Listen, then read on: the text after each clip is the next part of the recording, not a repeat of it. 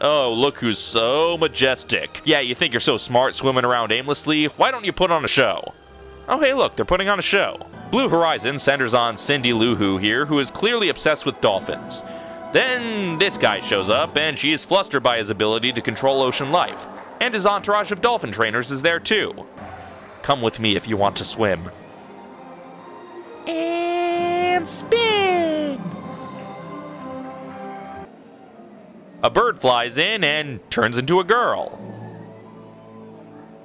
That is a big bird down there. Birds are all the time somersaulting slowly suspended in midair. Gotcha! I'm gonna take you home and call you Sharon. Come on, Sharon, you're my pet now. Come over there. That chance this way. kid Sharon This serves way, no Sharon. master. Haha, I am free now. I am free.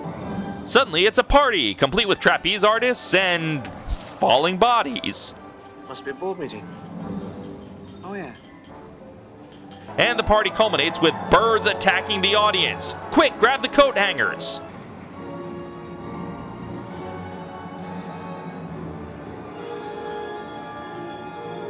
But then the music indicates that these guys are evil for some reason.